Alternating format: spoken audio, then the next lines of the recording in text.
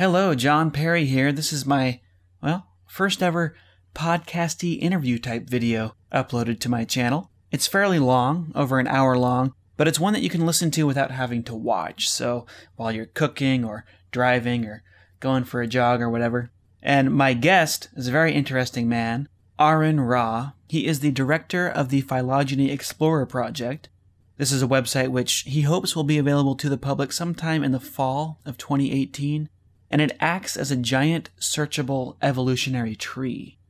On launch, the tree will have over 50,000 organisms in it, which you can explore by clicking around, and that number is just going to increase as time goes on. They're going to be constantly adding more organisms to their tree. And this is going to be an absolutely incredible tool. Really useful for anyone interested in phylogeny, interested in exploring relationships of different plants and animals and so on. I am extremely excited for this to come out. In our conversation, we focus mostly on phylogeny and cladistics and the history of taxonomy. Taxonomy is humankind's ongoing attempt to classify and categorize all living things into a single comprehensive system. One of the most bizarre things that we talk about is this strange case of a single-celled organism that evolved from a Tasmanian devil. It's now a cancerous parasite that Tasmanian devils pass to one another, but it originally evolved from a Tasmanian devil.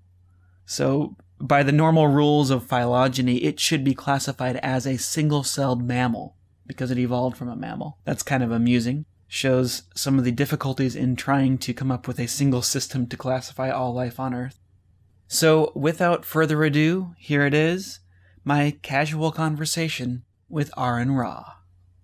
Aron is the director of the Phylogeny Explorer project, and we're going to talk about that today. And we're going to talk about just kind of the basics, kind of an introduction to phylogeny and how phylogeny is different from the older ways that we used to classify plants and animals and living things. So, Aron, let's start by, I guess, a quick overview of how things were in the past. So before Darwin, Linnaeus to Owen. Okay, well, that's a good way to put that.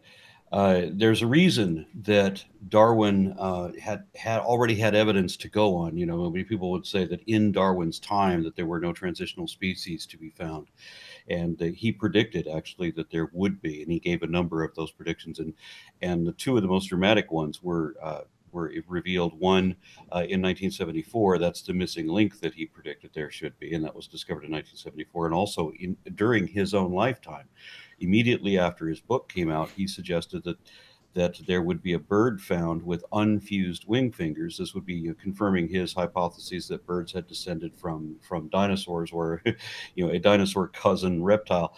And as I said, that was vindicated just a couple of years later. But with there not being anything recognized as a transitional species within his time, though there have been hundreds and hundreds found since, how did Darwin know to make these predictions? What was the evidence that he had? And the evidence that he had was actually the taxonomic tree of life that was phylogeny. Because 100 years earlier, in pre-Darwinian times, a creationist scientist named Carolus Linnaeus, originally a botanist, was classifying different types of plants and just decided to classify all life. And he discovered that they were in a nested tree pattern, that you would have different organisms within a parent organism, where you'd have two different sets of organisms within two parent organisms, and those parent categories belonged to a larger parent category that encompassed them all, and so on it went. Lots of different groups within all these other groups, until there was a branching tree pattern, and he had no way of explaining that. In Linnaeus' time, it was considered that species were immutable. Speciation had not yet been observed. And so the creationist prediction, and the way a good hypothesis is supposed to work, you make predictions and see if they're vindicated or falsified. And the creationist said that, that evolution would be proven when there's a new species seen evolve. But of course, we've now seen new species evolved directly under direct observation, both in the lab and in naturally controlled conditions in the field, so many times that even creationists don't deny this anymore. But of course, they don't accept that that's evolution like they used to predict that it would be. They said they would change their minds if this ever happened. Of course, then it happened, and they never changed their minds. Yeah, let's talk about what it was exactly that Linnaeus is doing a little bit. So he, I guess, in the past, people had been classifying animals more kind of on what they did, but Linnaeus he was trying to classify things on their similarities and differences. So he was putting things into groups. And that's a good point we can bring up too, because I've known people who did that classification by what they do.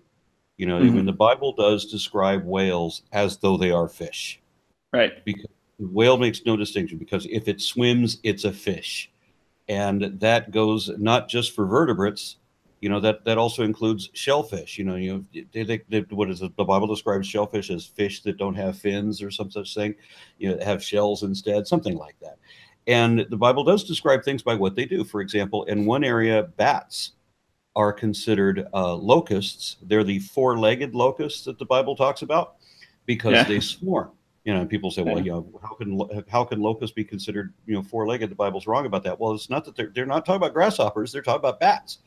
And then elsewhere, of course, as everybody knows, bats are described as fowl, meaning birds, because if it flies, then it's a bird. So the Bible classified things by what they do. Like, I mean, look at one of the categories is called creeping things. So if it creeps, then it's in the category of creeping things. And there's a couple of named classifications or categories that the Bible puts down. It's like they have the beast kind and they have the bird kind. When you get something like a velociraptor and it's fully feathered, well, is it a beast or is it a bird? And then the Bible gets a little bit more ambiguous even with the bird kind, because it says there are all sorts of birds, and then every kind of bird. So there's kinds of kinds. So, or is it sorts of kinds? Because the Bible has no idea. They didn't know anything about classification. So Linnaeus came along and started classifying things by their morphology, by their physical characteristics. I would like to point out, it's probably, I mean, people in the Bible were doing, they were just trying to classify things by whatever they saw as being important, right? And people are classifying animals for different reasons. They might be classifying them based on what they taste like, right? Certain cultures might be doing that, whether or not they're edible. But Linnaeus was really focused on morphology, and that's the big, I mean, that is the precursor to Darwin being able to figure all this stuff out, is because Linnaeus went ahead and already did most of his job for him, right? Very much, yes. And that's a really interesting aspect of history. You know, why was Linnaeus so interested in this? I'm glad he was, because it really revealed. You have to appreciate how much this overturned Linnaeus' world. Mm-hmm. Because, as I said, there was no concept of evolution. I mean, so far as I know, he wasn't even aware of Lamarckian evolution yet. I think Lamarck came after Linnaeus. And Linnaeus laid the groundwork for, you know, what was happening here, but he didn't know what was happening. So he challenged the scientific community to explain it. And specifically, he challenged the scientific community to explain why we are apes. Because as classifying life forms, he realized that, you know, either we are apes or they are humans. And he went both ways with this because he wasn't sure. So he classified chimpanzees and orangutans both as a subset of humans. What the scientific community did with that was, you know, of course, he said he would fall under the ban of all ecclesiastics if he were to call, you know, an ape a human or human an ape. And he was correct. And so the scientific community at that time, being wholly religious, created an arbitrary category called Pongo, which they put in all of the known apes other than people, all of them except us, which it was a kind of Freudian admission. They knew that wasn't correct. And so it wasn't until about 30 years ago when we complete the Human Genome Project, and we got enough of the genetic work done to realize that we actually are apes. And that the whole arbitrary construct of Pongo was invalid. So they've restructured it. So now Pongo consists only of orangutans and fossil relatives like Zivopithecus, Gigantopithecus, Ramapithecus, and so on. And then we have the homininae, which is the chimpanzees, the gorillas, bonobos, and humans. And then a handful of other things that would be discovered in the fossil record later, because it turns out there was a whole bunch of fossil species that we no longer have. That's one of the things that I like about the project that we're working on. We're focusing as much as possible to make sure we get all the fossil species in that are known, because there are way more fossil species than there are current ones. I want to talk about your project in a minute, but let's nail this down real quick here. The kind of the differences between phylogeny and what Linnaeus was doing. So Linnaeus he's the guy that kind of invented this binomial name system. So we are Homo sapiens. Actually, we're Homo sapiens sapiens, but he came up with that name. He came up with the idea of species, genus, family, order, class, phylum, kingdom, domain. I just had to look at those because I don't have them memorized. But so he came up with this like you were saying, this nested hierarchies, and he wasn't really looking. He didn't understand. He wasn't thinking evolutionarily, so he wasn't thinking of these things as actually being relatives. You know, we have this system of family, but that was an analogy in his mind, right? He didn't actually think that these different species were literally related. That didn't really come until Darwin's time, but you know, so we have Linnaeus coming up with this, and a lot of people started getting on board. You have Linnaeus wasn't really doing much with fossils, was he? No, there was almost no fossils known in his time. As a matter of fact, It wasn't even known what fossils were. The first few fossils had been discovered, but their significance wasn't realized. As a matter of fact, there were some people that were saying at the time that fossils were the creations of God, and not to test our faith, but literally just to fuck with us. And so at the point when they first discovered these, they didn't realize that they were living casts or casts of living things or once living things. So they literally thought that these were just the artistic things that God has made, or that prior cultures perhaps had made. Interesting. So Cuvier was a French guy, and he was doing, I'm saying his name wrong because he's French, Cuvier.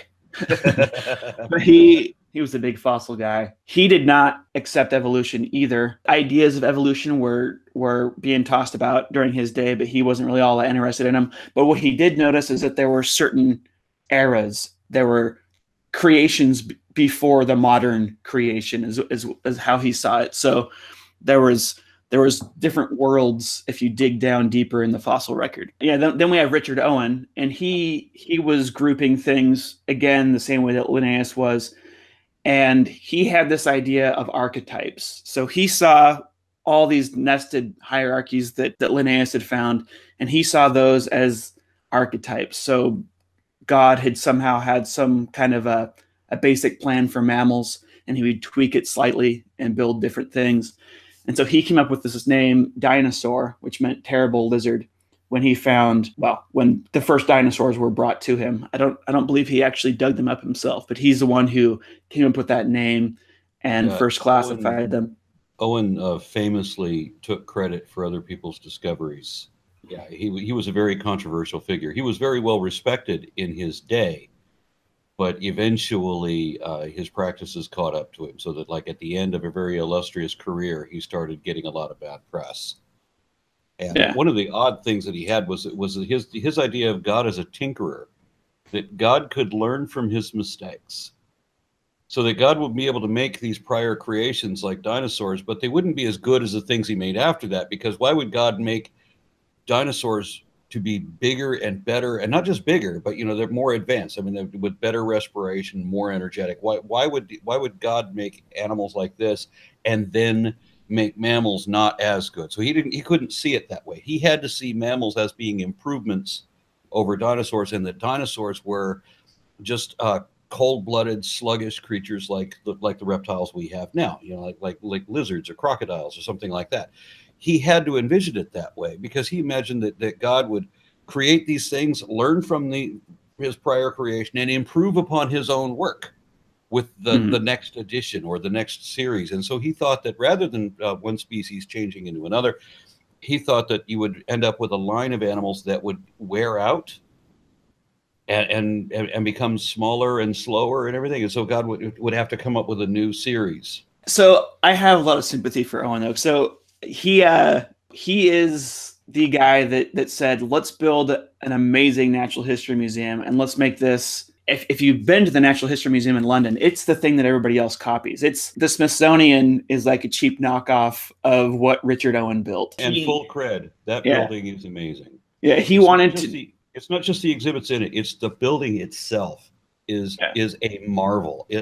Have you been? Yeah. Just the stonework inside where they like that, where they'll hide small sculptures of monkeys or birds or whatever Yeah. into the stones themselves.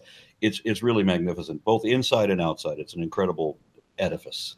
Yeah, and that was his baby. I mean, he wanted to. He was doing this for spiritual reasons. He wanted to worship God with a museum to God's creation, and actually naturalism, which is it's the tradition that Darwin was brought up in. That was really a thing that was started by a lot of clergy that had free time because they only work 1 day a week, essentially, would start going out and documenting rock formations and animals. And there's a strong link between religion and the early days of naturalism. And that's why if you go back and read stuff, especially before Darwin's time, all the naturalist literature talks about God a lot in it, which is really weird for us today because obviously scientific literature doesn't usually mention God anymore, where science is now a multicultural practice. So we keep different religious and cultural ideas out of it. But Good for people to realize too. I mean, like American creationists have no idea that virtually everyone who determined the age of the Earth, who yeah, determined the geologic column, who evaluate all these fossils and their significance, and the geostratigraphy, all of this, these were all believers. These were all Bible believing Christians. right. They didn't buy into the current dogma, which is a new thing, where you're supposed to deny all of the scientific evidence. Instead, they figured that why would God create something to contradict His word? I mean, it wasn't like they worship a book and they deny a reality. They weren't denying either one. Right. Whereas modern Christians, I'm sorry to say, I've met several who will state outright that the Bible is the only source of truth in our world and let everything else be a lie.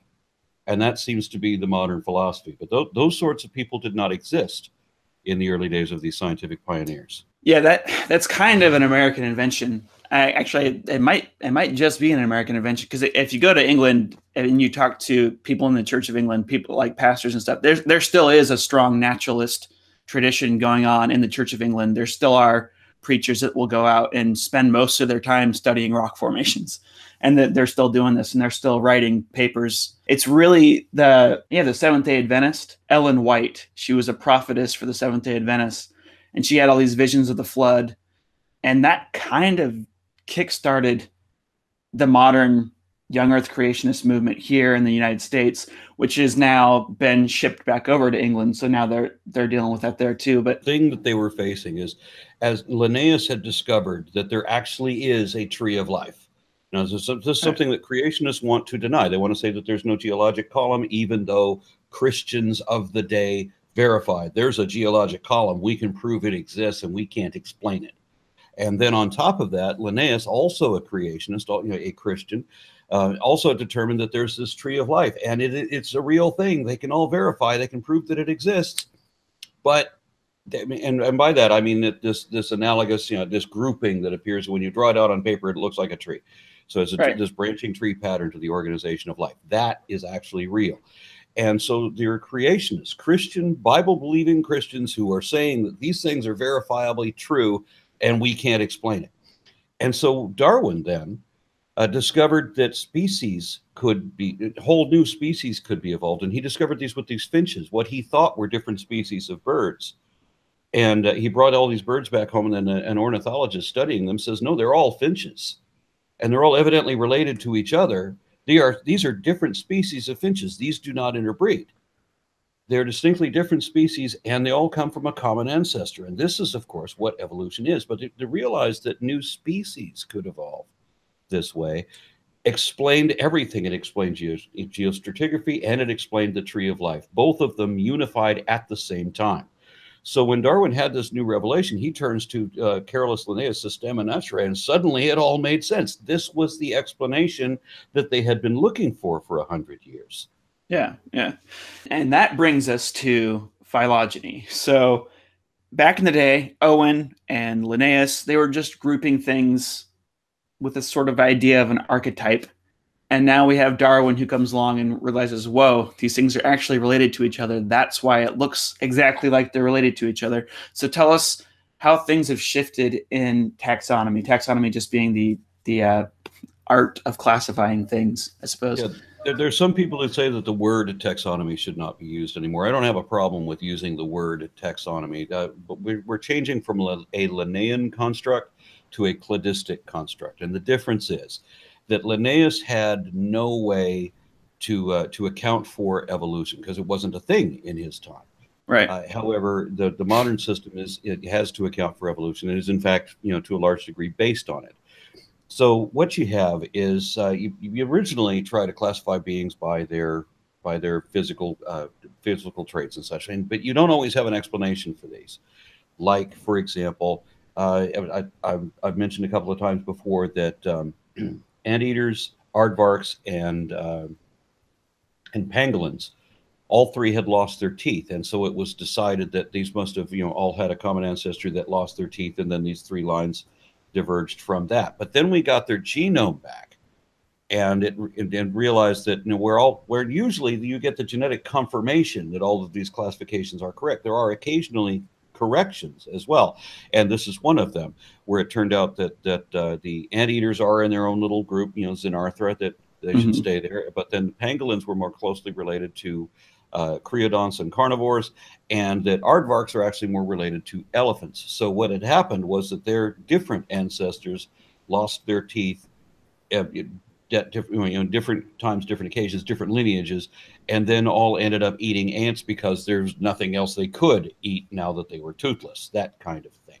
Or maybe they had started eating ants and no longer needed their teeth, so they were able to continue to survive without that, whichever way that goes. But so right. Phylogeny then is different than the Linnaean taxonomy because it has the morphological characteristics going one way, and then it's twin nested because then you can then go for corrections or confirmations using the genome as a ways of checking yourself. So now we have a way, and it just works exactly like on the Maury Povich shore, when they do the thing about, doing the genetic test to see who your father is. We can actually do that now. It's not analogous. It is actually the exact same principle. So that when you can take your DNA and you can compare that to the genetic records that we have for people all over the world, because there's unique mutations that occur in all these different people all over the place, and we can map those unique mutations or those unique ERVs or what have you. There's a whole bunch of different genetic distinctions that show how humans have migrated across the planet, and so we can verify your ancestry using these genes. So it's not just within your family. It's not just to determine which guy is your father. We can go much further than that. And of course, we can go much further than that. They've used the genome to map that all dogs, for example, we've got hundreds of different breeds recognized by the American Kennel Club. But all of these are derived from 4 different genetic lineages that come out of Asiatic wolves. So all the domestic dog breeds we have were down to 4 different times that people had collected wolves and began breeding domestic dogs from these wolves, and of course eventually interbreeding them. Right. I'd heard about the idea that wolves domesticated themselves so they could eat our garbage. So just and sort of domesticated us, or created this right. What is it, a liaison or an alliance with us. Yeah, it's really neat to imagine being kind of the first humans that are like, yeah, I'm gonna take this wolf that sometimes eats our kids and yeah, hang out with it. So let's talk about the Phylogeny Explorer project, which is, I don't know, you didn't start it, right? You picked it up? No, this was something that I've been wanting to do for like always. Okay. It's when I was a kid, I was never a creationist. My family was Mormon, and they had they actually observed the tradition of not trying to teach their religion to their children until they turn 8 years old, which they considered arbitrarily to be the age of reason. But by that time, a science teacher in 2nd grade had given me a science book with it that had a cladogram about dinosaurs in it. So, and it shows how all of these different things were related. And of course, that just made sense to me. And so that was just before, my mom finally walks in on my 8th birthday and says, okay, well, here's the Bible. Here's the absolute truth. And my immediate reaction is, no, it isn't, because look what it says here. So that I'd already been immunized against believing in the mythology. But I'd always been fascinated with the classification of life. I always thought there's value in knowing where you are in things. I don't understand how people can and I know lots of people like this, cannot tell you what states or countries border where they live. Yeah. I just like they don't understand where they are on a map. What if you were going to continue walking to the north, what would you eventually see? What's the next state or country north or west of you? I know people who don't know that. Likewise, people who don't know where they are in history, who don't know where that, were televisions invented before or after automobiles, things like that. If you can't answer these questions, you don't have a perspective on where you are chronologically. Likewise, I want to know where I am in the tree of life. And it's bewildering to me that other people can look at this, but it's so simple to put together. It's like the Sesame Street game. One of these things is not like the other, right? Right. So you see a cat and a dog and a cow, right? One of them is different, right? We'll say a cat and a dog and a chicken and a cow. Well, now suddenly the chicken is the odd one out, but they know that the cow doesn't really belong with the cat and the dog, right? It's that easy to put this together in many occasions. And so what I'm doing with the Phylogeny Explorer project is there was a prior attempt to do this. We want to create a navigable online encyclopedia of the entire taxonomic tree of life, so that people, and I want it to be used as a tool for scientists. I have some scientists reviewing what we've made so far, and I'll be talking to them in the next couple of weeks about how to improve it to make it a tool that they will use, so that it has value for them. And then once we do that, then it'll have value, for teachers and students. But people will be able to navigate through and see how everything is interconnected. Now, there was a valiant attempt to do this, was called the Arizona Tree of Life Project, which was completed like in 2000. I think it was 2000. But that's when they lost their funding. And that was essentially what had happened. Was they'd hired a bunch of PhDs to build a web page, which of course was cost prohibitive. There was no need that all these people didn't have to have doctoral degrees just to create a web page. Right. But you can create the web page and then have it be peer reviewed, and then you don't have to pay for all of that construct. And that's what we're doing. We're going through the peer reviewed material. We're accessing the established works, fossilworks.org, for example, or is it .com.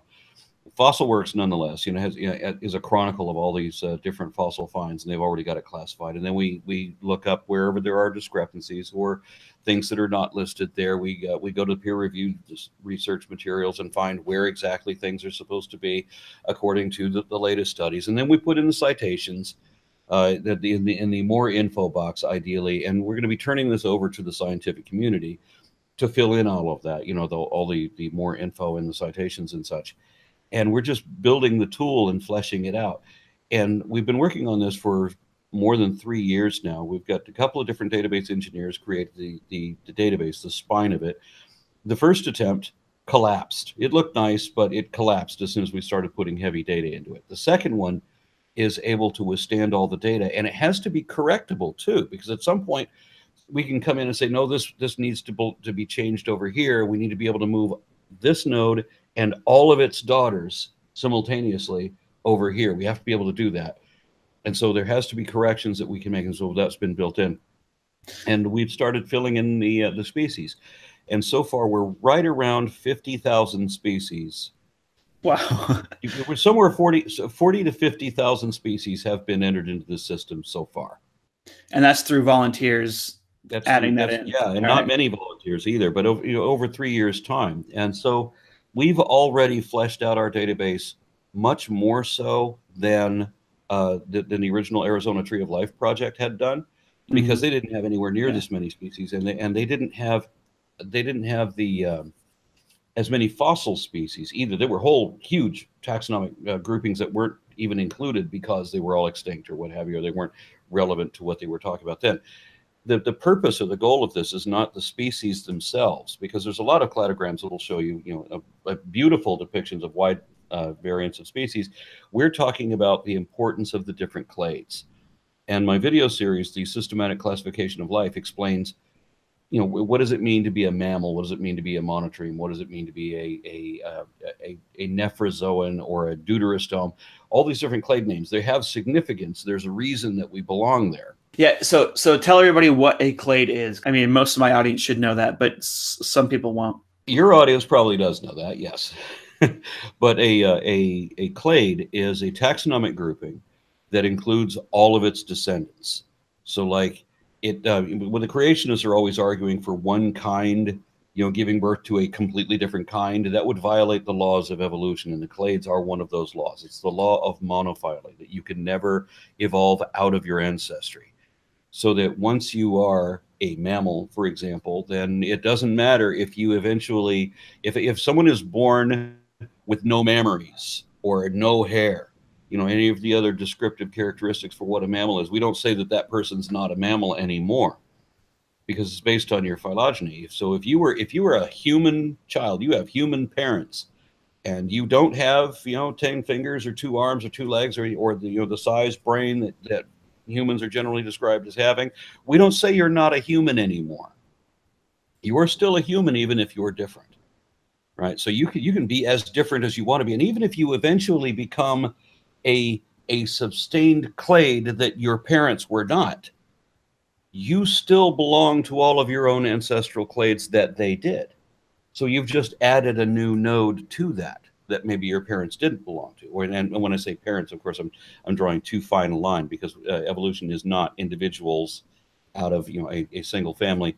Evolution is, of course, a population level thing. It's like the evolution of languages. There was never a first guy to speak French who then had to get wandering around Latin speakers to looking for somebody to speak French with. That's a good analogy. So okay, so just to give people a little bit deeper understanding of clades, let's talk about all the different clades that humans belong to. Not all of them, but what are the main clades that humans belong to? Well, how Linnaeus had those 7 categories. In my series, I show that the 7 was a mild underestimation. Right. Yes, I use them as signposts so that we will still make reference to the family of Hominoidea, for example, that the family of apes that we belong to, and that great apes are the subfamily. And we'll make reference to what is it? The class of mammals? I forget, because they're not really important in the cladistic concept.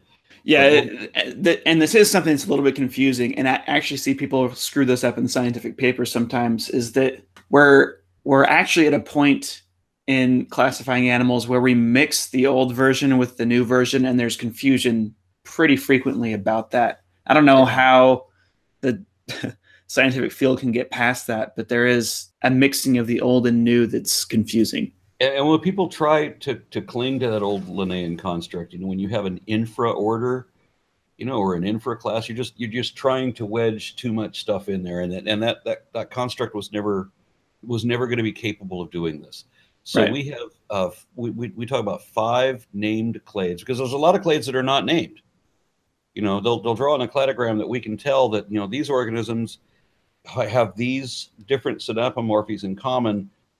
And so that they should be bound in a parent clade, but it's not the same parent clade as this other one, which only has another parent clade below that.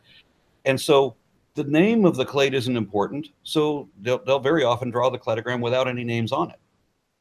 And in fact, there's quite a few in our cladogram that we have to literally make up names for, just for the system to be able to. The system can't create something unnamed unless we name it unnamed. Oh, okay. So we'll either put in that the clade is unnamed, or we'll put in deuterostome 3. Okay. We have an unnamed subset of something like that.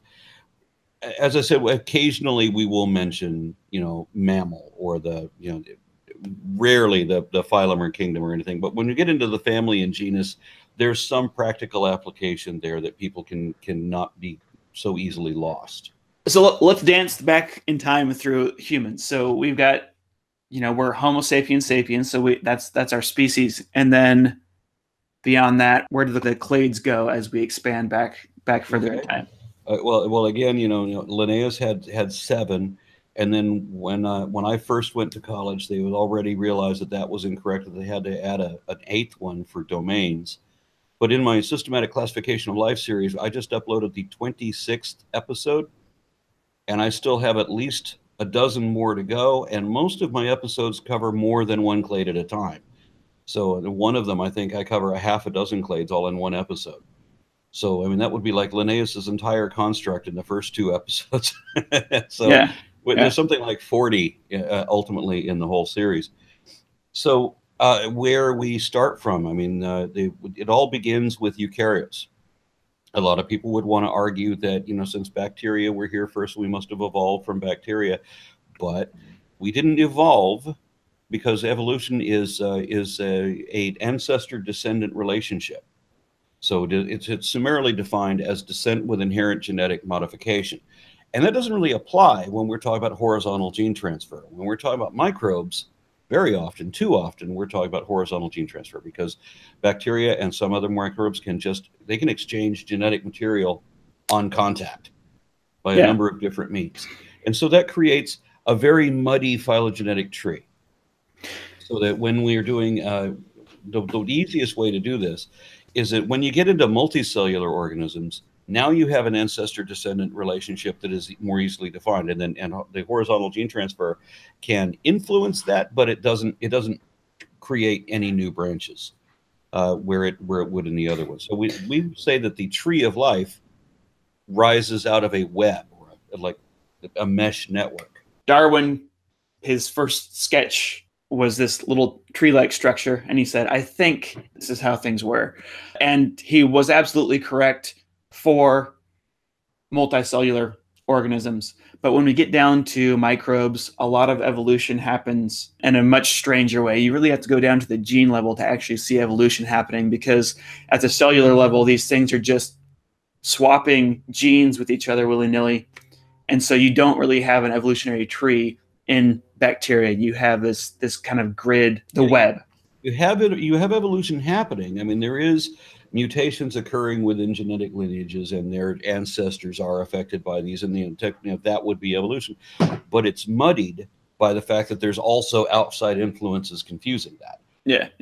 Each gene is evolving through descent with modification, but they're being passed and swapped between different cells. So you have exactly, and so part of the confusion with the abiogenesis, for example, with the emergence of the first eukaryotic cells, or the first living cells, is that the cells we have today have organelles that have been maybe not created by evolution. They could have been created by endosymbiotic relationships with bacteria, or by exchanging different genetic components for weird constructs that not everything has in common. I mean, when we look at the complexity of the cell, we think that this is absolutely uniform for all living cells, that all of the same machinery exists doing the same things the same way in every other cell, but that's not the case.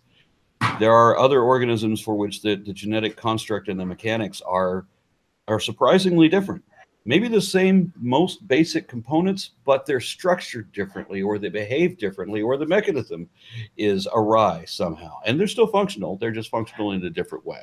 All implies an evolutionary ancestry, or at least the evolution mixed with the horizontal gene transfer. At no point do we get the intelligent designer thing ever make sense in any of our analyses. So you're saying if you go back, if you have humans, you go way far back in time, you find eukaryotes. So there's this clade called eukaryotes, right? And what does that mean? Okay, so a eukaryote is a larger cell than a prokaryote. The prokaryotes are bacteria and archaea, which archaea are not bacteria. They're called archaea bacteria, but they're actually different.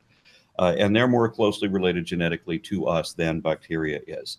So it wouldn't be fair to say that we evolved from bacteria, because it's not exclusively evolution. It's not an ancestor-descendant relationship, too much horizontal gene transfer. So once it becomes exclusively a relationship, an ancestor-descendant relationship, so we can definitely call this evolution, by that point, it is in a eukaryote cell. And the eukaryote cells have the organelles, which sometimes aren't necessarily eukaryote cell organelles. They may be endosymbiotic enslavement of another bacteria, like mitochondria.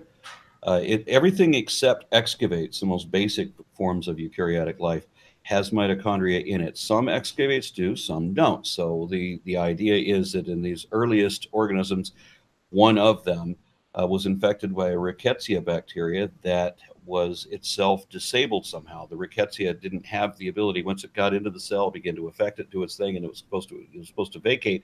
It lost its escape mechanism and became bound in the cell.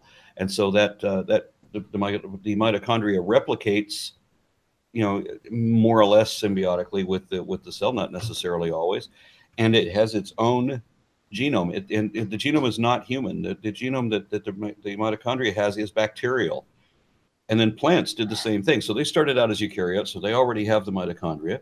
But then they also got cyanobacteria. The reason that they can photosynthesize is not because they got that ability at all, is because they enslaved the cyanobacteria to do it. So then moving on from eukaryotes, a half a dozen clades up for a little complexity there, we get into animal, which has a slightly different cell structure than plants. We don't have the hard cell membrane. And then I realize I'm going back to like middle school for most of you.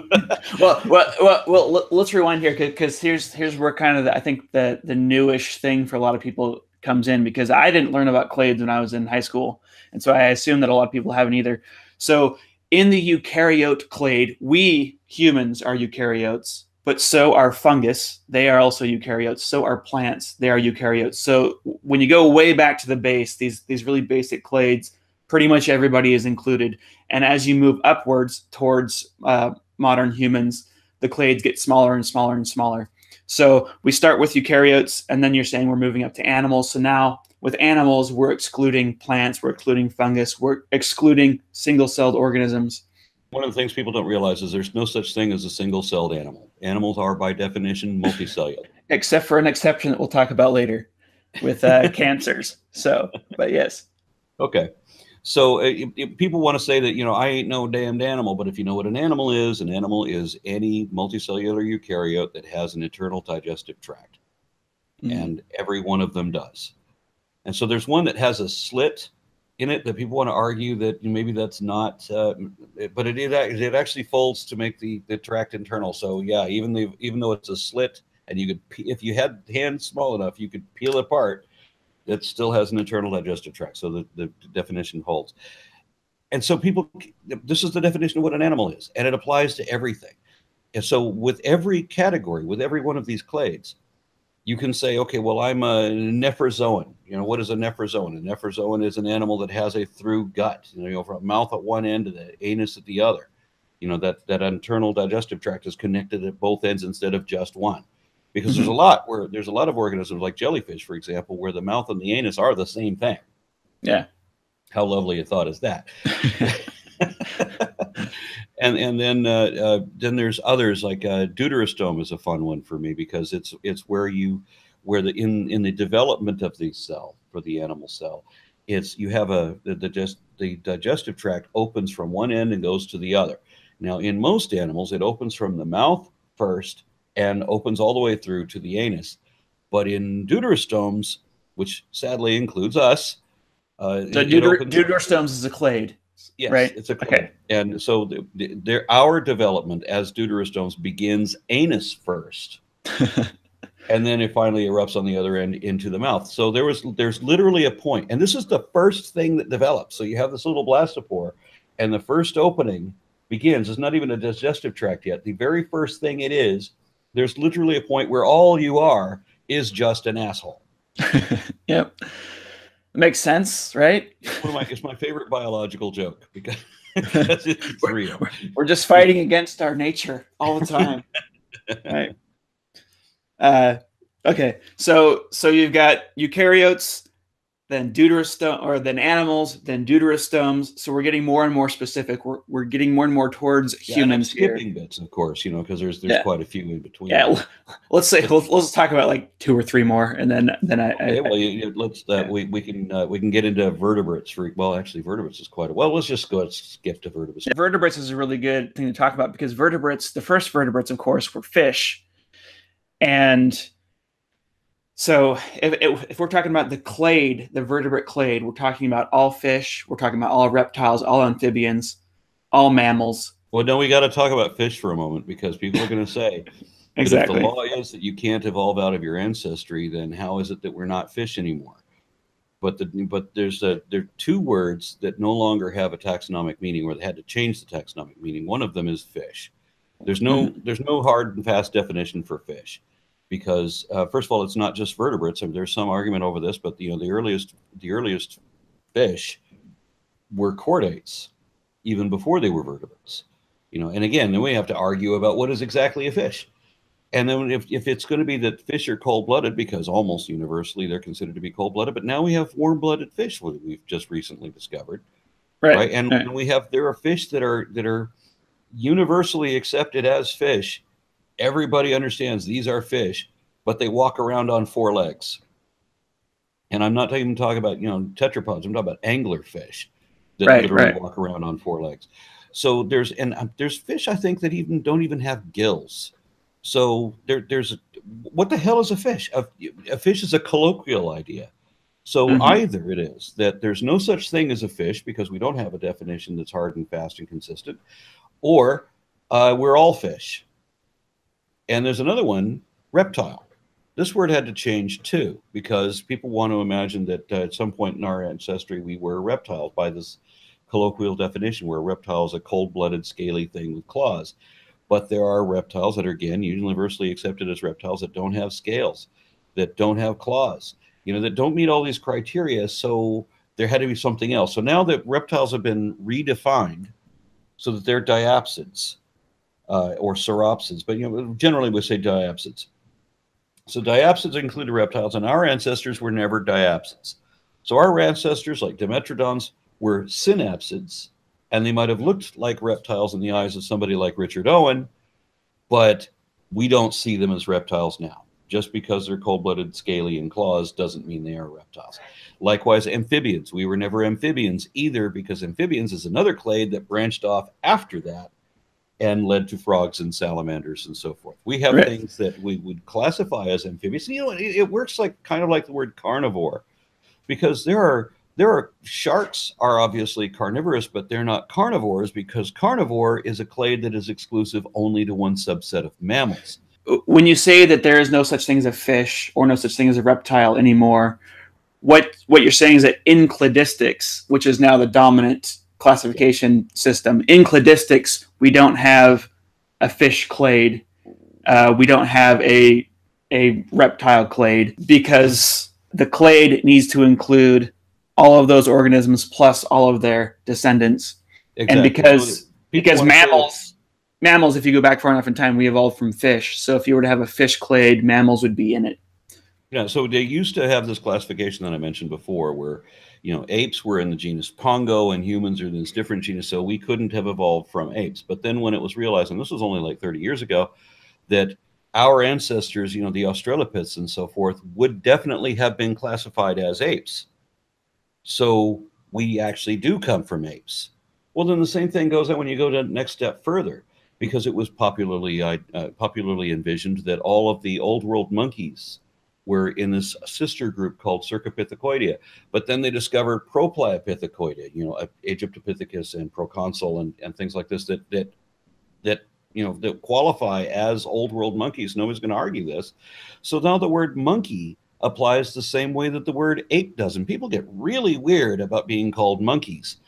But the thing is if you define all primates by their classification, that you know the traits that all primates must have in order to be classified as primates, you describe people. And when you describe the subset characteristics of the haplorhynchs, the dry-nosed primates, well, we are dry-nosed primates. And you get to the next one, which is the simiforms or anthropoidea. Either word for that clade means essentially monkeys, because that's all it is. It's old world monkeys and it's new world monkeys. And how could you have old world monkeys and new world monkeys and have a common ancestor that wasn't a monkey itself? Obviously, if we're going to be monophyletic, then our ancestor ended up being a monkey. And there are some paleoprimatologists who now agree with this and say, and we're talking about the leading ones now, you know, Flegel and Delson, they were saying way back in the day that, yeah, our ancestors were definitely monkeys. So we actually did come from monkeys, and truthfully really are still monkeys right now, because there's no classification for the, you know, people will point to the size of the ribs or for the shapes of the teeth. There's no consistency for all of them that distinguishes them from us. If you describe all the characteristics that identify what a monkey is, if you have all of the ones that all monkeys share in common, you describe people. And then if you go to the old world monkeys and do those characteristics, you describe people again. And then if you go to the next subset for hominoidea, which is the family of apes, you're describing people again. And then the subset, great apes, you describe all their characteristics, you describe us again. And one of the characteristics, for example, for apes, and for great apes at least, is a dramatic reduction in the number of hair follicles, so that chimpanzees and gorillas have the same number of hair follicles as we do. And there's a general reduction in the fur. And there's a reduction in other things too. So that when people say, well, they're hairy and we're not, no, we're just as hairy as they are, believe it or not. The big change that has happened from Owen to Darwin, or, well, I guess it was started happening after Darwin, this move to cladistics, where we start naming and classifying things by their evolutionary history. Owen had this idea of archetypes, and so a fish kind of makes sense within his system, because there is kind of an archetype, you know, a general thing that's fishy-like, and that has its own usefulness, and it actually still has its own usefulness today, kind of, you know, in layman's terms, right? I think we mentioned in a prior conversation, when you go to a restaurant to order fish, yeah, you know, you're not expecting that you know, beef or pork or chicken are going to be on those menu items, even though they're all technically fish in one cladistic sense. We have a colloquial understanding, and that colloquial understanding would not include a whole lot of other things. When we order fish, we're expecting only that we're going to get one subset of teleosts. We're not going to get lungfish. We're not going to get shark. Right. You know, and this is why there is so much confusion between, like, when you have a lay person talking to a cladistic person, sometimes people can talk over each other and there's confusion, because we're actually using the same words in a lot of cases, but we're using them in different ways, which for me, I care a lot about language. That's actually kind of frustrating. I wish that we would invent new words for all this stuff now that we have a new classification system, but I'm not the... It is difficult for some people to realize that we were never reptiles, but we are just really weird monkey fish. Right. Right. So, you know, we've outlined the main difference between the old classification systems and the modern classification systems. We've talked about what a clade is. We've talked about some of the confusions that come up. I want to talk about the really weird thing in cladistics, in that we now have examples of single-celled mammals and single-celled marsupials. There is this cancer that formed in Tasmanian devils. And if you get cancer, one of your cells has evolved, it's rebelled against your body, essentially. Its genes have changed, and it's trying to survive and reproduce inside your body as if it's its own organism now. And it will start to reproduce, and its babies will take over. And you know, usually a cancer kills its host by just being a really crappy citizen, right? So it'd be like it's like a human colony that eats all the animals. Of the Earth is a good example of that. Right, right. If we continue to consume the way that we are, I mean, we are essentially a cancer right now on our ecosystems. But so you've got a cell that rebels. It starts evolving, and your immune system is trying to attack it. Its ancestors will evolve ways to avoid the immune system. There's this battle that goes on, and if you lose, you die, and your cancer usually dies with you. But this cancer in a Tasmanian devil, we don't know exactly when it happened, but it somehow evolved the ability to spread to other Tasmanian devils. So when a Tasmanian devil bites another Tasmanian devil, usually in the face, this tumor will transfer from one devil to another. And it actually does that through a fairly sophisticated mechanism where it tricks the immune system into saying that, no, I'm part of you. Don't attack me. And at first we thought that maybe this was only possible because Tasmanian devils are so genetically identical to one another. But we've actually found now that no, this tumor actually has developed a mechanism to shut off the immune system of its new host. And so we have what is essentially a single-celled organism that evolved from a mammal. And so according to cladistics, this is a single-celled mammal. How should we deal with this? I'm glad that's, well, no, that kind of is up to me to say if I'm going to be working on this project. I'm going to be I'm just going to turn that over to the scientific community to work out that one. This is one of the. There's actually many examples of where nature doesn't fit into our simplistic our means of. Look at the laws of nature that we come up with. People want to say that these are laws that are decreed by a god, but really this is just a human trying to summarize in the simplest terms possible what we can confirm to be true. And so if you don't phrase it correctly, or if you don't work out your formula right, that law could actually be wrong. It's like Newton's law of gravity was actually wrong. Yeah. There's not going to be an absolute consistency, probably because this wasn't an intelligent design. Clearly, evolution is such a messy process that no matter what classification system we come up with, there's going to be weird exceptions. There's going to be just things that drive us crazy. And this is an extraordinary weird exception. Yes. Yeah.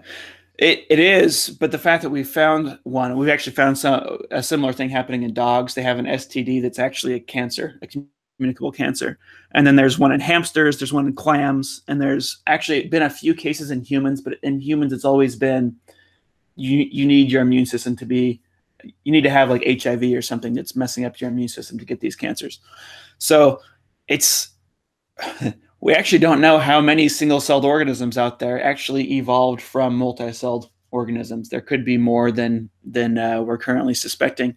But one of the things that I want to point out about the new cladistic approach to classifying organisms that's different. Well, we do have these issues, these problems that come up.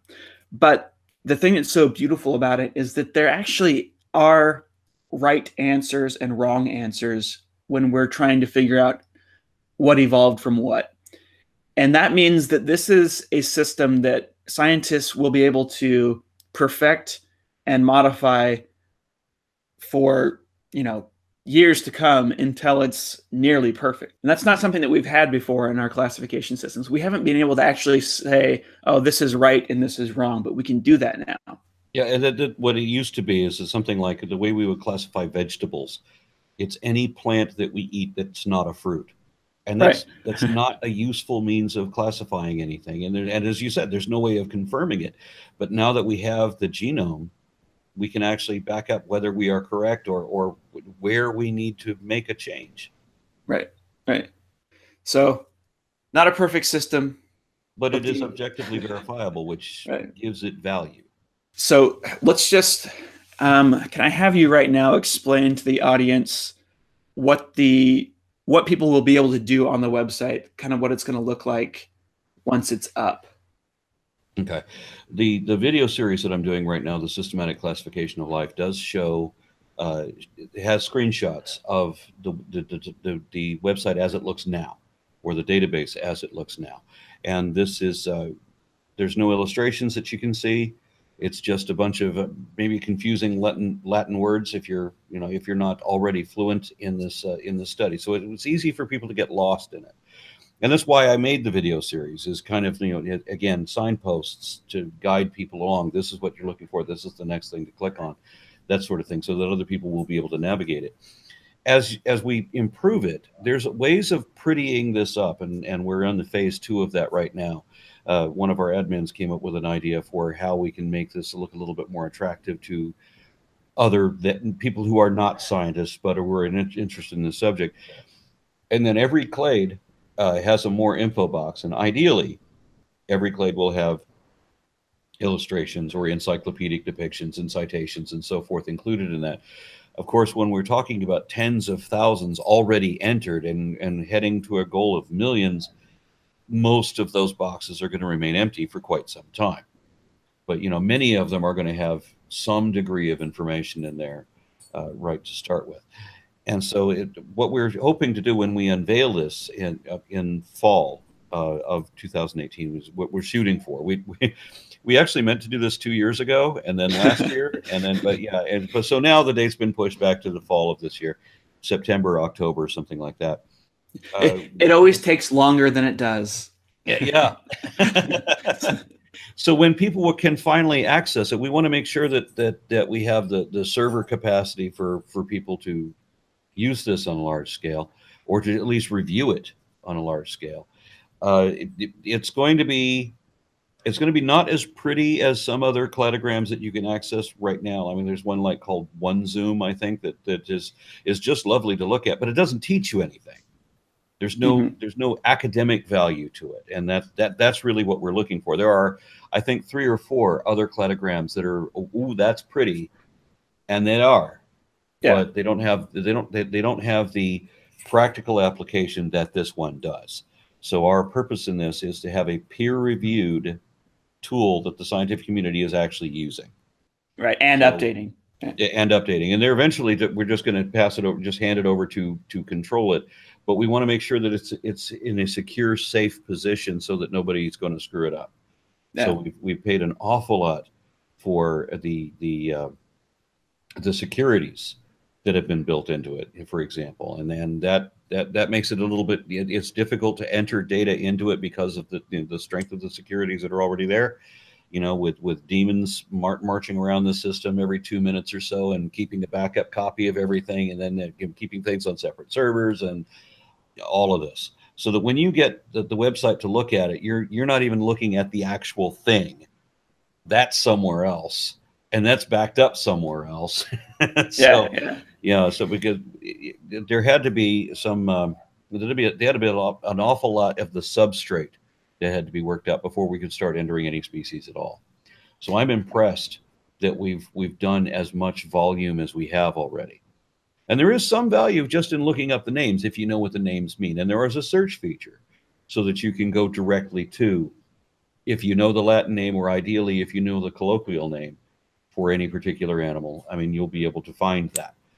Somebody challenged me the other day. They asked for 2 things, a spider monkey and a raven. And I was embarrassed to see that when I looked up, neither one of those things were there. So I'm like, tens of thousands of other things. Yeah. And these 2 things are not there. So so we had a meeting about that. That's funny.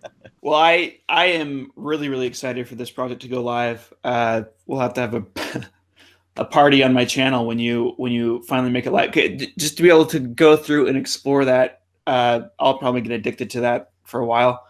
I'm really impressed with your work, you being able to pull this together and, work with such a diverse group and get researchers involved so that everything can be fact checked and, peer reviewed. That's been amazing. Crazy. Just putting it together for that reason alone, it's been crazy. Because every video that I do on that series, I'll have to go and look at the screenshots that I'm going to look at. I have to look at them and verify that these things are where they're supposed to be, because they haven't always been. And I'll find discrepancies that, you'd expect even if you're working with professional scientists. But, let's be realistic. I'm working with volunteers. And I'm surprised that the volunteers have actually done as well as professional scientists have in most instances. So that's been really impressive. But there's some things that have exposed even errors on the scientist's behalf. And so I've found a couple places where the scientists have screwed up, and not always accidentally. Well, there's legitimate debate in science as to what animals go where. I got one for you. There was a scientist who fudged the figures for religious reasons.